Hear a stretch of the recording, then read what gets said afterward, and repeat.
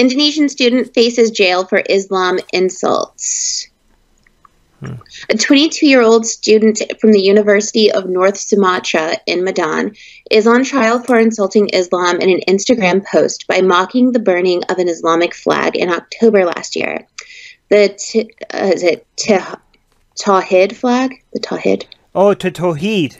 Tawhid, okay. A Tawhid flag presumed to belong to Hizbut Tahrir, a banned militant group, was burned by 3 Muslim youths on October 21st. Hizbut Tahrir? Is that what they mean? Okay, interesting. Okay, I didn't know they have Hizbut Tahrir in Indonesia. Or is this something, Hizbut Tahrir? Okay, go on.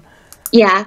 In his post, he was said to have insulted the flag, that his script describing the monotheistic God in Islam and God himself. He wrote, "What is the matter if the flag is burnt? Your God apparently gets burnt also. So don't take many..." A lot of this is, weird. Recitations that teach culture that makes fools. Your God is just silent over there, playing guitar, getting drunk, and writing porn poetry. Why are you so busy? What? The wording is a little weird on that. I think the translation's weird. A local mosque official who made the complaint said that he was satisfied with the trial's outcome and agreed with the jail term demanded by prosecutors, which was that he serve 18 months jail time with a $750 fine for the Christian student. Wait, so he didn't even burn the flag? Correct. This is just his Instagram post about other students burning the flag. So he gets jailed for not for burning the flag, but saying, what's the problem with burning the flag? Your God is not. He's making a very interesting point. He's like, your God, if you believe in your God, I'm pretty sure he's fine. I'm pretty sure the flag, burning the flag is not going to hurt your almighty God. So what's your problem? So he makes a post on Instagram and he gets 18-month jail and $700 fine. What the hell? Yep. It's blasphemy laws in Indonesia. So, but the flag was actually from a group that is a radical group, right? That's correct. And it's banned. It's a banned militant group in Indonesia. So it's not like Indonesia supports that group. It's just that their flag had some holy scripture, holy script or magic words. It would be more accurate, that should not be burned. So even though it's a banned militant group, you cannot burn their flag because it has some Islamic stuff written on it. And oh my God, this is so stupid. Poor guy. It's an Instagram post.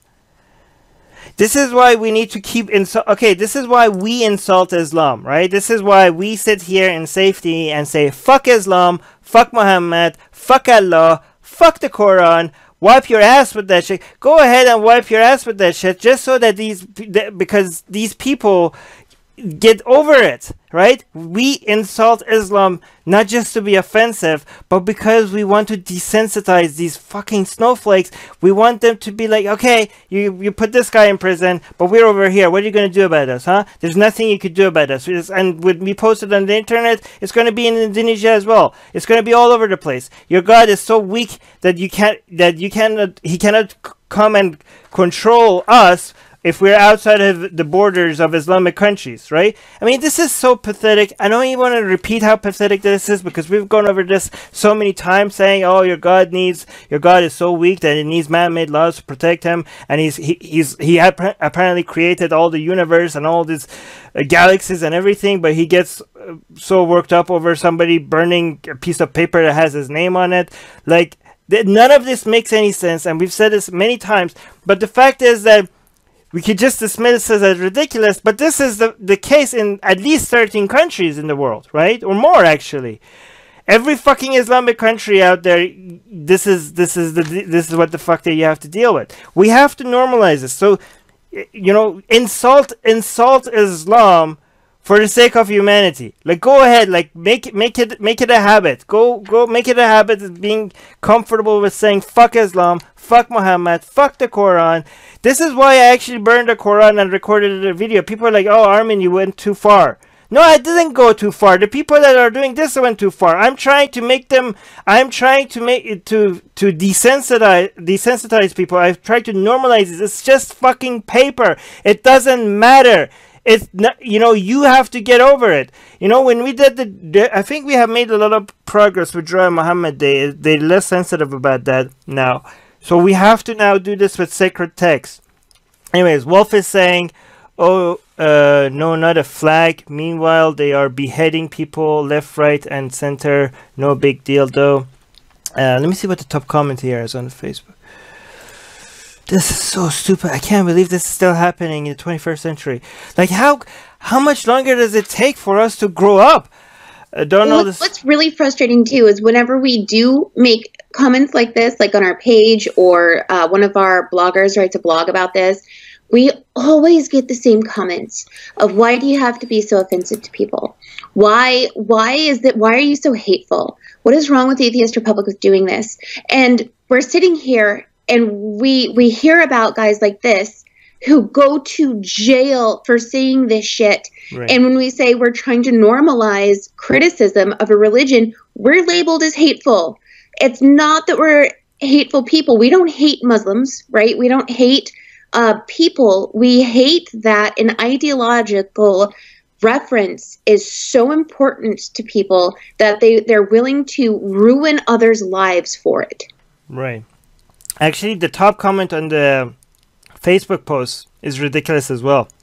As Donald is saying, kind of like the left wants to do here in the States. No, Donald. First of all, I think Ali and I are, as we're both anti the regressive left. Not anti the left, anti the regressive left, anti the far left. But this is not nearly as close to what they do in Islamic countries. Come on, you could be anti the censorious regressive left and be like, oh, the far left has gone too far when it comes to censorship, or they're too sensitive, they're snowflakes, and I would agree with you on that, okay? But what the Islamic countries, the way that Islamic countries deal with people that insult Islam, please don't even suggest. Don't even suggest that it's nearly as close to what people on the left do, and to be fair, though, a lot of people, so I think Donald is criticizing the regressive left, saying this is what they would want to do as well.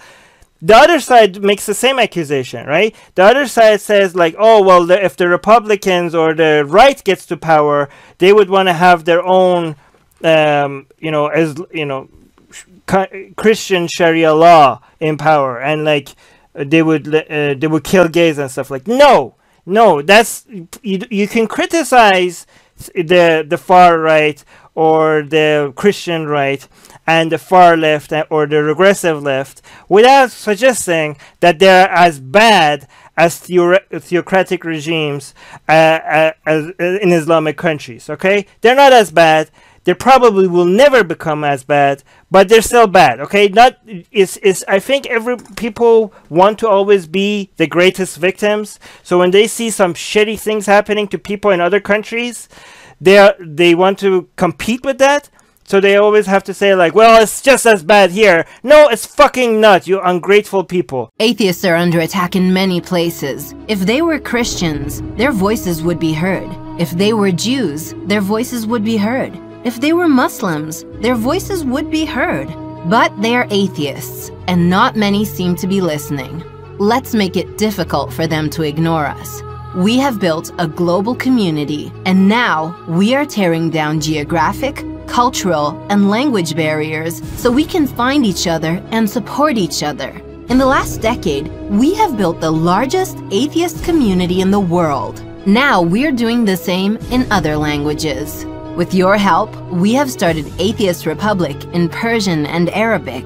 انضميت مؤخرا لأسرة Atheist Republic وحيصير عندي بودكاست باللغة العربية. As we grow, we can dedicate more time, staff, and resources to start doing the same in Spanish, Portuguese, Malay, Bengali, Urdu, Hindi, and other languages. We are providing community, support, informative content, and amplifying the voices of those who need protection, especially in countries where people feel isolated simply for their lack of belief.